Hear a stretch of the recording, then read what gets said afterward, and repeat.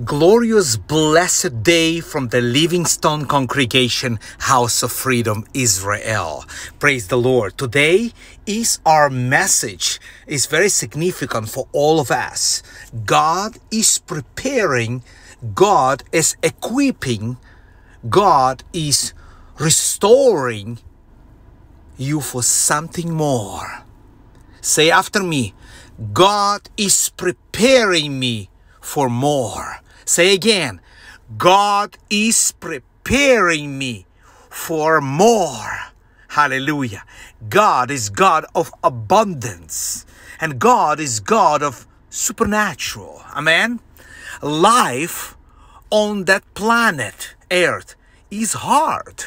It's not easy to live in this world with all the negative spirit, with negative news, with all the situation all around the world, what we listen every day in the news. God be merciful. Life is not fair. People hurt you, abandon you, and leave you not good reason. We live in the falling world, distracted world. Really. We are not yet in heaven. Amen? We're not yet in New Jerusalem. We are merely passing through this falling place. We are here to bring the light and love of Yeshua the Messiah, Jesus Christ, in this falling world. I hope you're understanding what God is speaking to you today. Shine your light in the darkness. Pursue the peace and goodwill with all people. We are here to bring the light and love of Yeshua the Messiah, Jesus Christ, not only once in a while, but we are the light.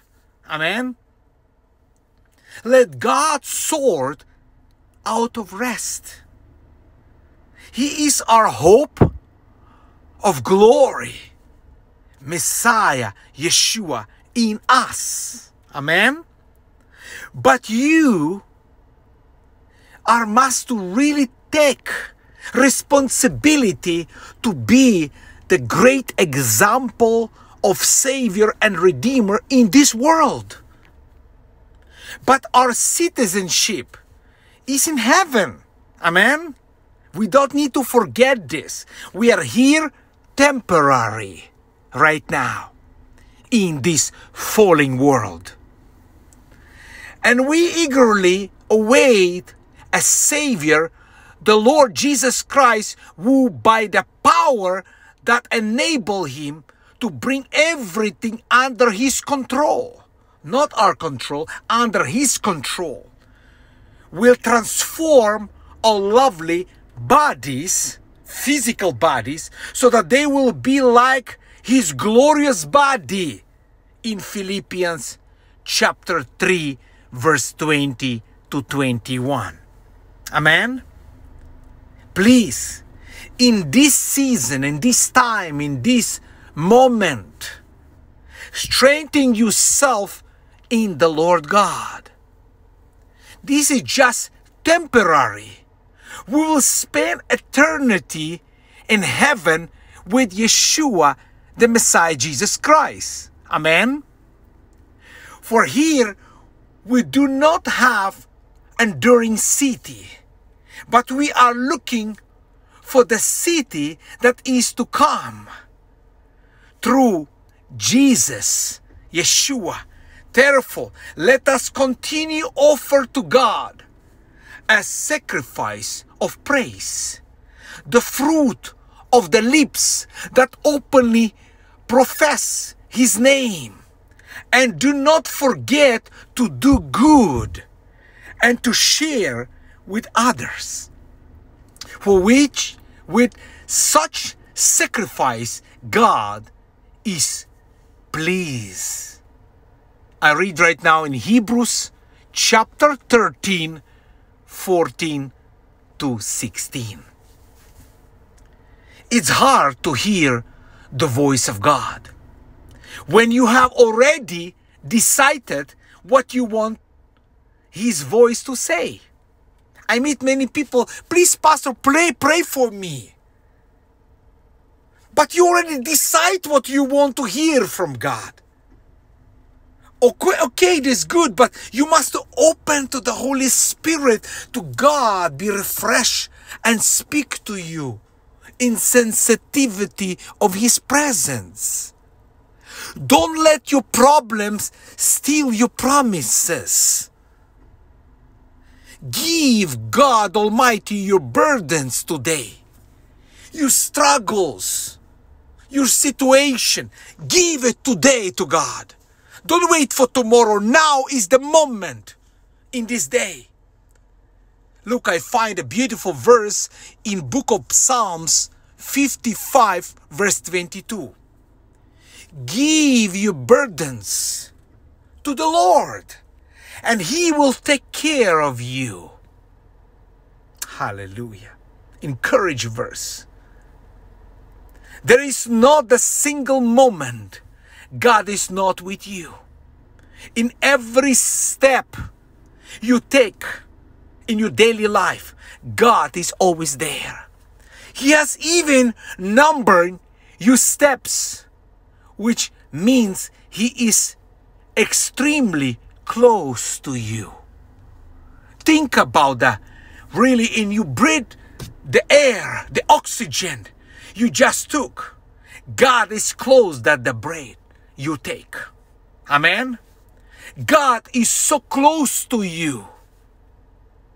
Deuteronomy chapter 4 verse 7 in the Old Testament says, no other nation, no matter how great, has a good God who is so near when they need Him, as the Lord our God is to us.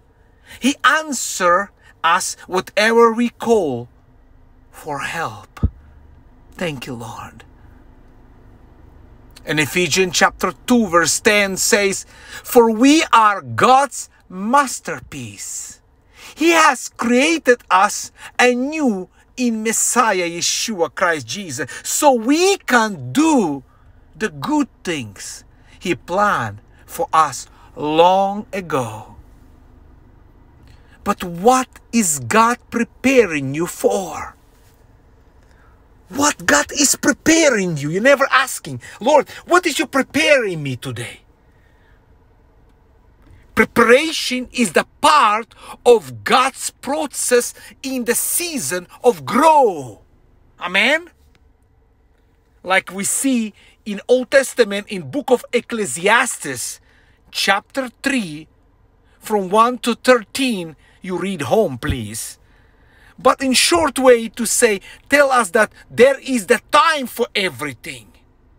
And after this season of growth, we will enter a new season, the season of harvest. Hallelujah.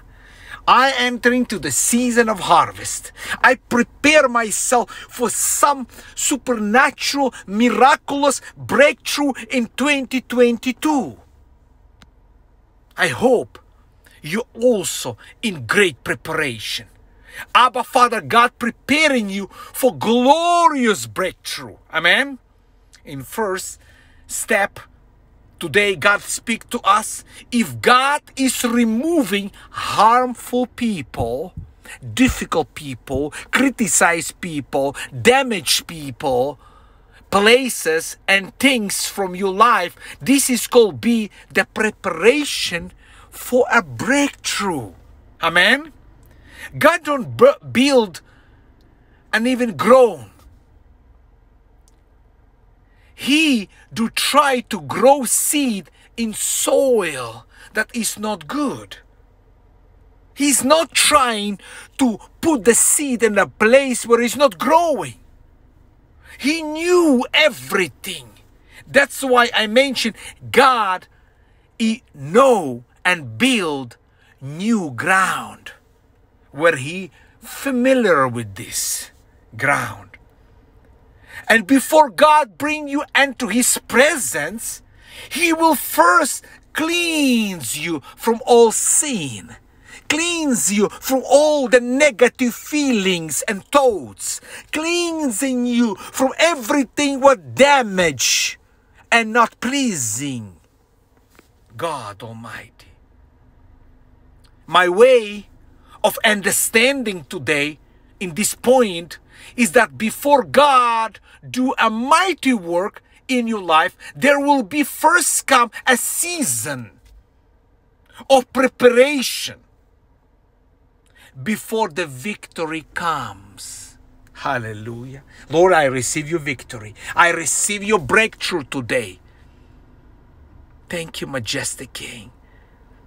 Thank you, God Almighty.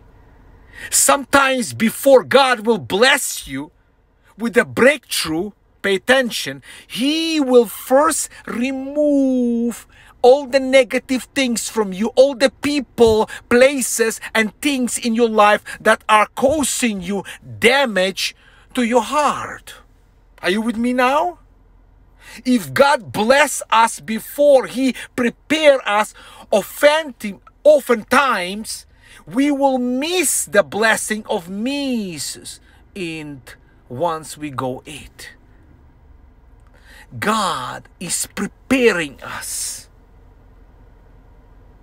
always. He don't want we miss the blessing. Hallelujah. Notice today, please, what Yeshua Jesus say in John chapter 15 from 1 to 5. Can we open Book of John in New Testament chapter 15 from 1 to 5. Very popular verse. It's all chapter 15 is very significant. From the beginning we read John 15 verse 1. I am the true grape wine, and my Father is gardener. Second, He cut off every branch of mine that don't produce the fruit, and He prune the branches that do not bear the fruit, so they will produce even more. Are you understand? Look in the third verse. He say, you have already been pruned, cut, and purified by the message I have given you. 4, remain in me, and I will remain in you. For the branch cannot produce the fruit if it is severed from the vine, and you cannot be fruitful unless you remain in me. Thank you, Lord. And the last one in 5th. Yes, I am the vine. You are the branches. Those who remain in me, and in them I will produce much fruit. For apart from me, you can do nothing. Oh Lord, we are totally depending on you, the Savior and Redeemer. We not do nothing without you. I also pay attention in John chapter 15, specifically in a second. Pay attention, notice in this. Yeshua Jesus say that even when you are bearing fruit for God, He will cause you to grow even more fruit for Him by pruning you. This is a great example of how God often has to take us through a painful season of preparation before He can produce even more fruit in our personal lives. To prune, pay attention, to prune means to cut away the excess so even more can be produced in your life. If God is taking away the people, places, and things in your life that are hindering, hiding, you grow, this is pruning process can be very hard and painful. Just know that this is the preparation for your breakthrough. What you're passing through maybe is difficult test, but it's before the breakthrough and victory and miracle signs and wonders in your personal life. Amen? And the last step, the second one, if God is taking you through a season of repentance and healing, this is going to be the preparation for major, massive breakthrough. Hallelujah. Thank you, Lord God. Sometimes there are barriers. In Hebrew we say mahsom. Say after me, mahsom. The barriers in our personal life that are blocking blessing. This mahsom, it's the barrier block the blessings. Mesimat brachot, we say in Hebrew, blocking the blessing. Oh Lord. And other times, or ever, it's not the people, places, or things in our lives that are hindering you grow. Sometimes there are things with our own selves that are blocking God's blessing. I find in Hebrews chapter 12 from 5 to 6, powerful verse before we read, when there is the character issue, sometimes you have the heavy character, very strong character. Sometimes it's impossible to already God entering to your heart because you are too strong, like the steel, like the strong metal. When there is the character issue, or one deep with us that is keeping us from living out our full potential as a new creation in Messiah Yeshua. God will take us through a season, pay attention, God take us through the season of repentance and healing in preparation for the great breakthrough. Hallelujah. In Hebrew chapter 12, 5 to 6. Come, we're reading together. Hebrews chapter 12 in New Testament from 5 to 6. And have you forgotten that encouraging words God spoke to you as His children? He say, my child, don't make light of the Lord's discipline, and don't give up when He corrects you. 6. For the Lord discipline those He loves, and He punish each one except as His child. Wow. Hebrew chapter 12, verse 11. No discipline is enjoyable when it is happening. It's painful, but afterward there will be the peaceful harvest of right living for those who are trained in this way. Discipline, I see in Hebrew chapter 12 from 5 to 11, you please read home, but discipline may feel like called hurted punishment, difficult punishment. But God's discipline is rooted always with unconditional love and goal and destiny of mankind, making us blessed, righteous, and ultimately help us to live better and more fulfilling lives. Thank you, Jesus, Yeshua. In Proverbs chapter 3, 11 to 12, very clear say, instead of being angry that we are being disciplined, we shall aim to be grateful for discipline that will train and cleanse our hearts and minds. This is in a short way to understand Proverbs chapter 3, 11 to 12. In other words, Before breakthrough, pay attention now, that's more deeper before we finish. In other words, before your breakthrough, miracle breakthrough, God will often prepare you through loving discipline. Hallelujah. The purpose of God's discipline is not to punish us, but to transform us.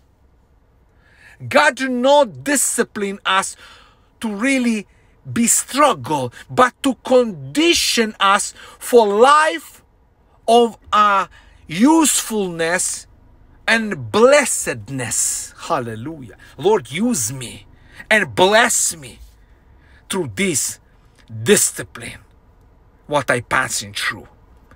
Take care always, my brethren, through your thoughts. When you are alone with God, or alone in your house, or alone in your office, or alone in your place, on the bus, on your work, and take care of your words when you're with people around you. Because people sometimes, they are around you, and you start to criticize and gossiping and speaking against. Don't forget that God's discipline. Your words is dangerous, and your thoughts is dangerous. That's why protect your thoughts, protect your words, and go forward. Can we pray together today in one spirit, in one accord? Heavenly Father, majestic King, the Prince of Peace, we are praying today, Lord, do you really change everything around me, what I need to change? Like you say in Romans chapter 11:36, for from him and through him and for him are all things. To him be the glory forever. Abba Father, God Almighty fights and we win in the end. You, God Almighty, continue give us the victory and breakthrough. You teach us in Psalm 18:34, my hands for war, so that arms can be bent and bow for bronze. Thank you, majestic King. Our prayers will be always answered.